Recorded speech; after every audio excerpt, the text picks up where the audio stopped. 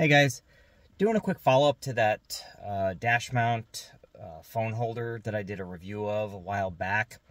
If you take a look at this, it has suffered some failures to the suction cup. Looks like it's disintegrating. Held up for a while, but I think I'm wondering if it's the exposure to the sun, just the heat cycling, but yeah, that's no longer holding, so now the weight of the phone will cause it to fall. And yeah, that's just not quite doing its job anymore. So time for a replacement. I don't believe I can replace just that plastic, the rubberized, suction cup. So I'm just going to replace the whole thing. I gotten this actually free as a product review opportunity.